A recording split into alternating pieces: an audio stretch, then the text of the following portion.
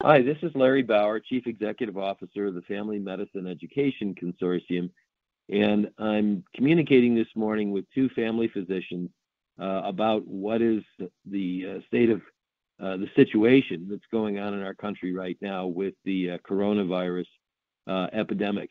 With me is Dr. Kenneth Lin, a family physician who's Deputy Editor of the American Family Physician, and a family physician who practices and teaches in Washington, D.C. at Georgetown University.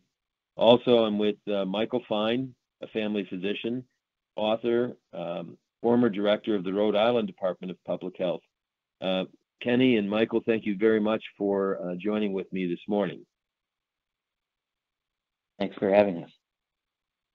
So, Kenny, could you give us kind of a general, start this with a general situational update? I appreciate that things are evolving literally as we speak from day to day, but could you give us the best sense of what's the general situation here in the United States as of today, Friday, March the 13th?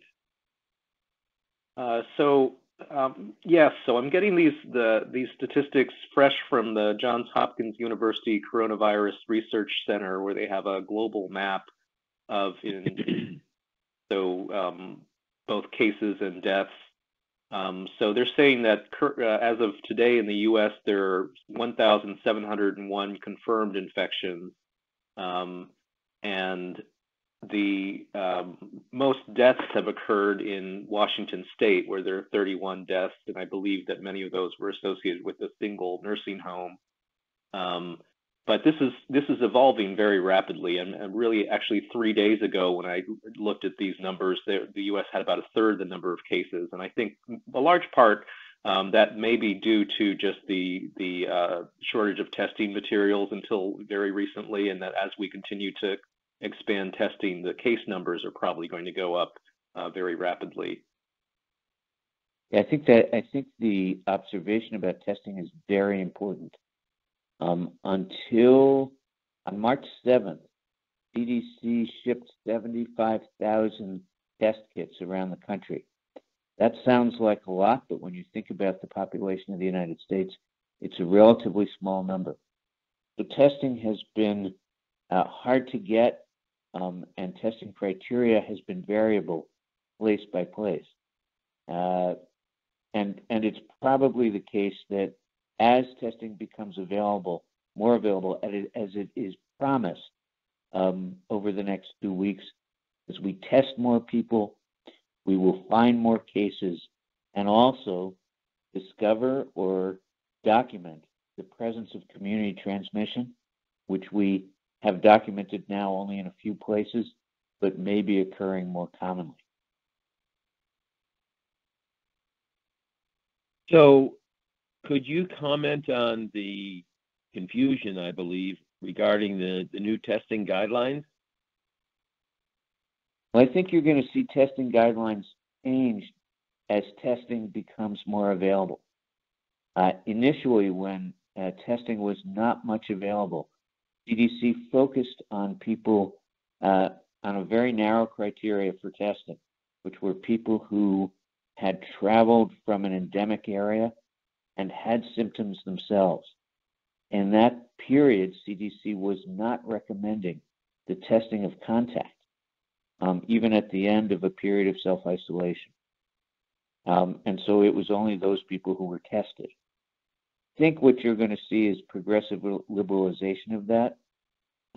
Right now, I think the general sense is that testing should be reserved for people who present symptomatically and don't have evidence of influenza or of streptococcal disease. But I think we will start to see people with symptoms tested as the testing becomes more available. And then the open question is whether we will be testing people with mild symptoms or people who are contacts at the end of the 14-day isolation period.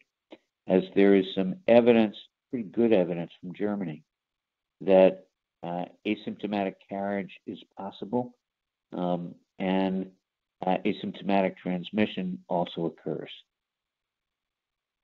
I think there's currently a considerable debate about the clinical versus the public health value of testing. Obviously, if you want to identify every case and get a good sense of where the virus is spreading, you'd want to test as many people as possible. But from a clinical point of view, if you test someone who's young, healthy, and they have just kind of a mild fever and cough, there's not a lot that you're going to be able to do for them. My institution currently, in guidelines released just this morning, had suggested that we should test people who are at the highest risk of complications. So they suggested people 65 and older, people with certain chronic conditions that are more likely to need hospitalization. So more of a prognostic testing strategy. But I don't know that there's much consistency right now across the country on that. I think that's completely correct. Testing has no real value from a clinical perspective, from a treatment perspective, as this is a disease with no treatment and no vaccine, as everyone knows. But it is also very important from a public health and policy perspective to document the presence or absence of community transmission. And that's why there will be places and situations where more widespread testing is going to be useful. So could I ask the two of you to comment on the immediate challenges faced by family physicians and residency programs in particular?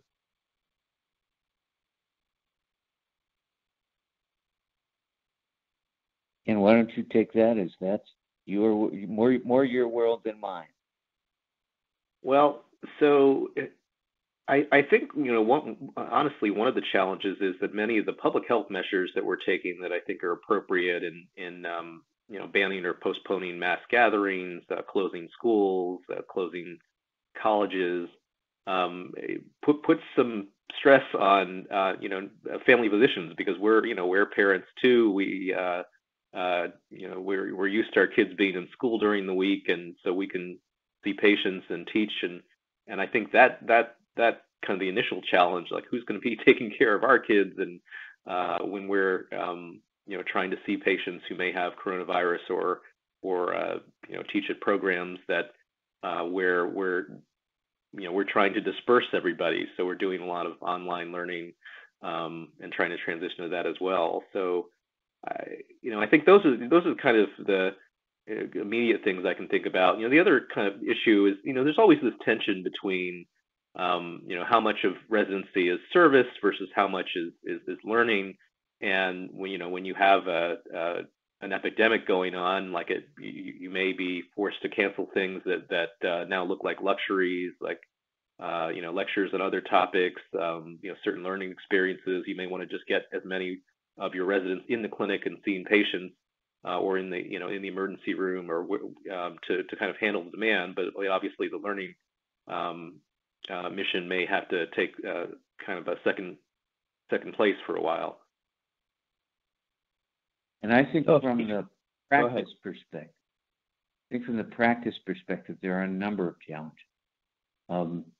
The first is triage, trying to figure out who you need to see in the office, and who you can take care of over the phone, understanding that having people clustered in a waiting room and not knowing what they're sick with or how infectious they are is a real infection control problem in of itself.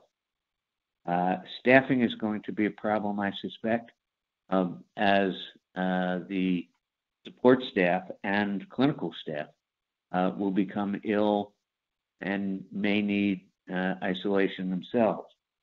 The presence and absence of personal protective equipment, how and when to use it, particularly in a resource-constrained environment, I expect to be a real challenge.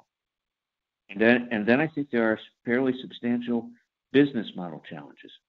That is to say, we still exist in this legacy dinosaur world of fee-for-service.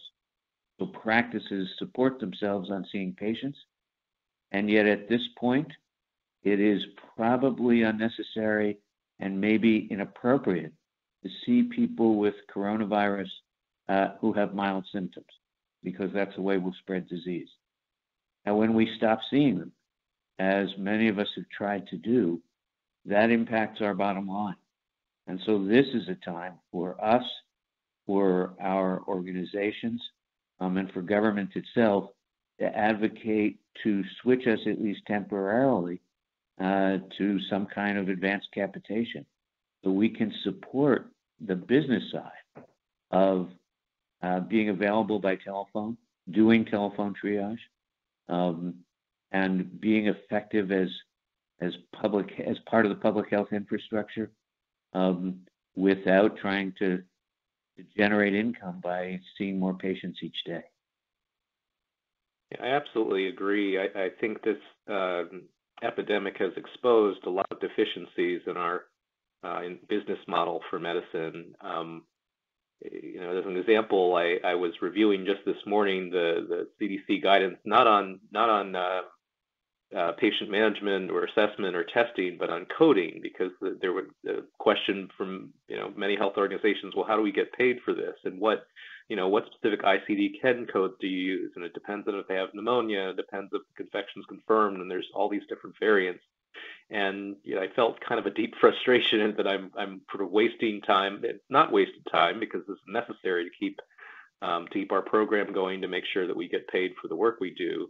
But that it's almost a distraction when you're confronting something like this. We're also looking into doing televisits, but yes, it's the same. It's a question of are these going to be paid? Even though the from a clinical perspective, the most appropriate thing is to not bring people to the office if they have mild illness, to just evaluate them and take care of them at home. The business model doesn't really support that. The business model says everybody needs to come in, or this never happened and you don't get paid for it. So I hope that things that we may throw together in the pressure of the moment, eventually we look at and say, yes, like the better way is to have prospective primary care payment based on the number of people you're seeing and maybe the complexity of their underlying medical illness. Certainly practices like direct primary cares are very well suited for this kind of management, because they already have prospective payment, they already do telehealth, and it's not necessary for them to physically see many patients. But those of us in the fee-for-service world are finding it much more difficult. So if I can offer an observation for a moment, I was at a meeting down in Dallas last Thursday, Friday, and Saturday, and when people, just a week ago, when people, the participants were coming together to this meeting, they were all shaking hands and in some cases hugging one another because they're friends and colleagues for many years. And what really struck me is that there was almost a not a denial, but a lack of mindfulness about being in the middle of or start of an epidemic, and that if the physicians and their staff get sick, then capacity dwindles very, very quickly.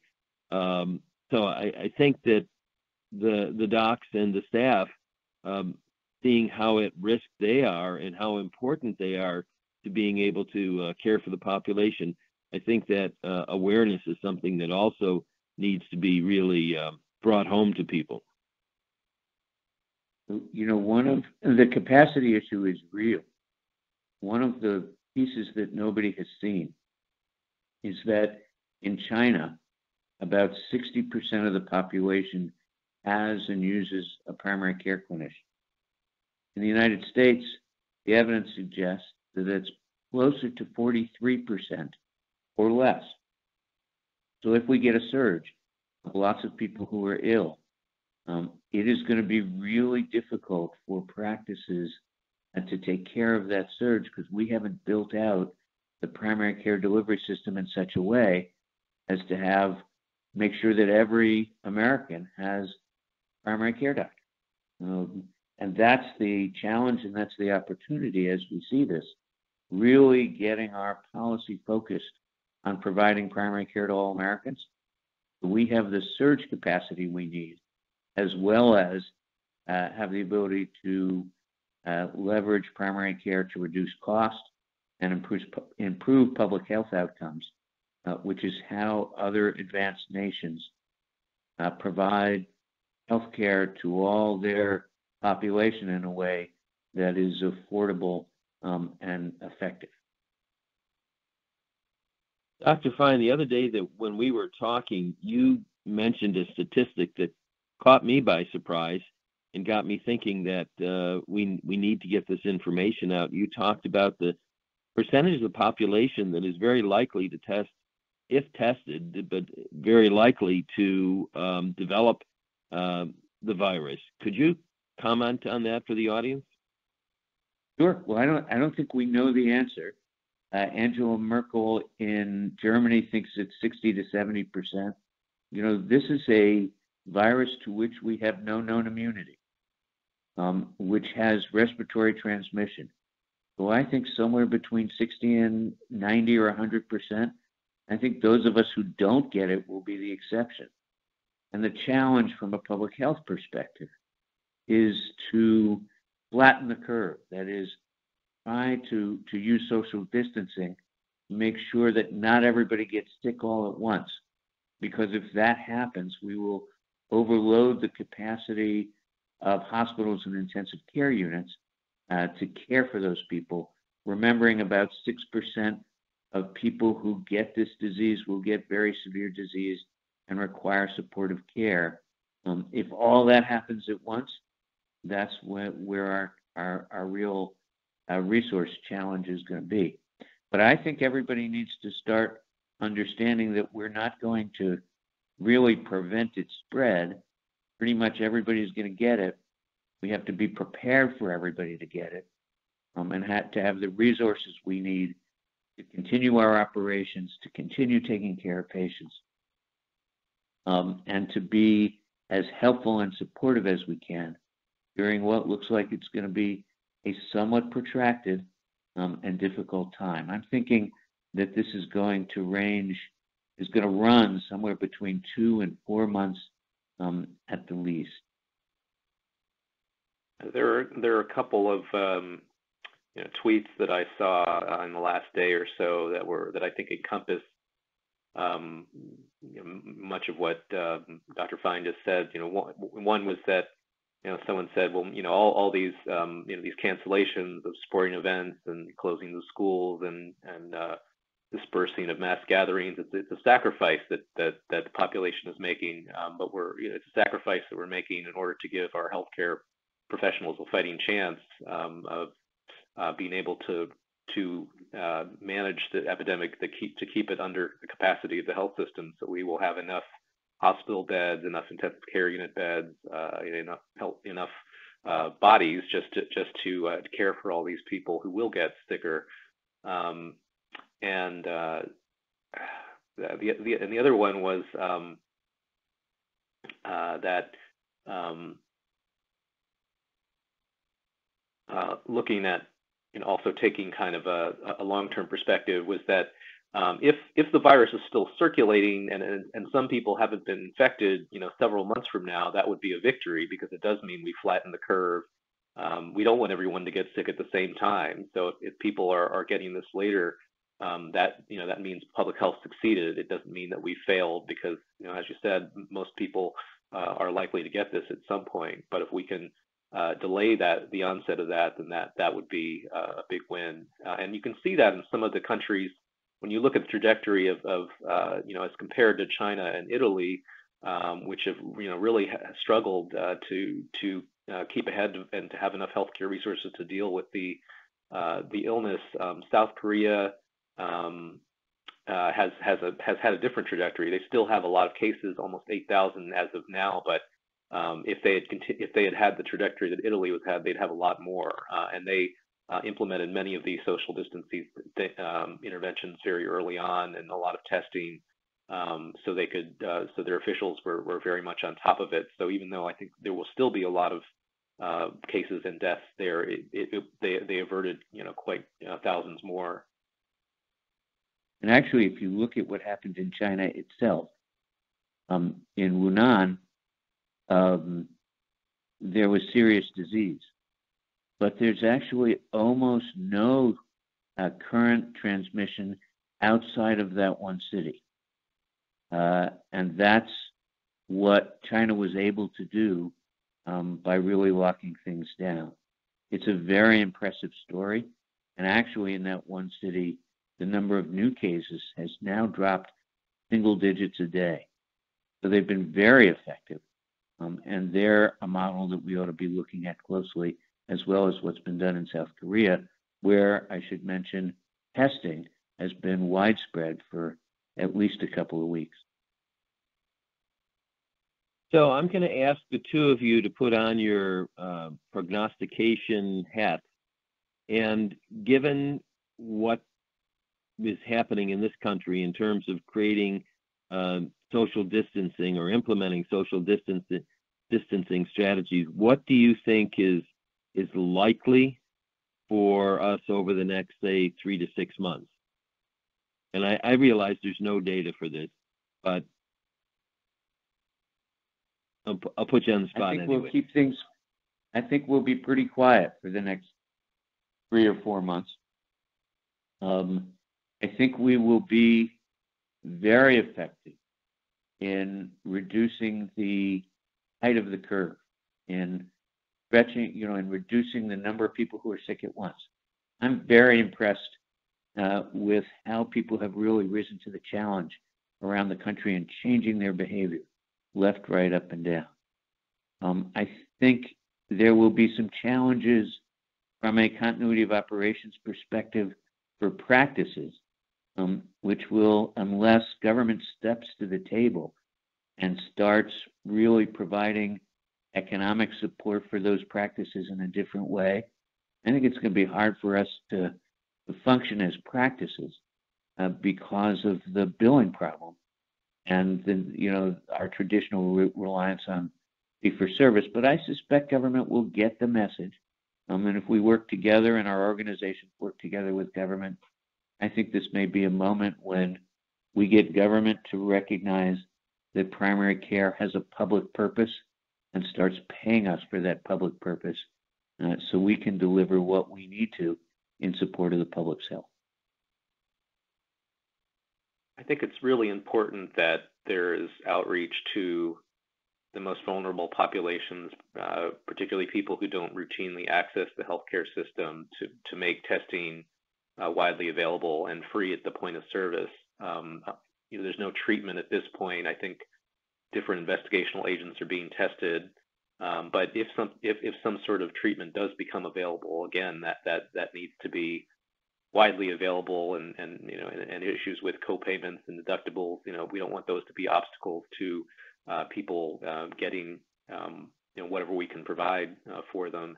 And similarly, although a vaccine I think is maybe more than a year off, that historically vaccines have had spotty coverage, and only maybe 10 years ago with the passage of the Affordable Care Act did certain vaccines become guaranteed to people who had insurance. But even then, there's often obstacles to getting those to people because our distribution system can be creaky through primary care practices or through health departments, and we can often miss many people. And in this case, with this kind of transmissible disease, we want to get as wide coverage as possible. I think the public health aspect is also important, just because the messaging, I've seen some sort of sarcastic posts on social media that, if we had a vaccine for this disease, half of you wouldn't get it anyway, which is, sarcastic, but to some extent true, because of the much of the misinformation that circulates about the harms of vaccines, which we know are absolutely safe.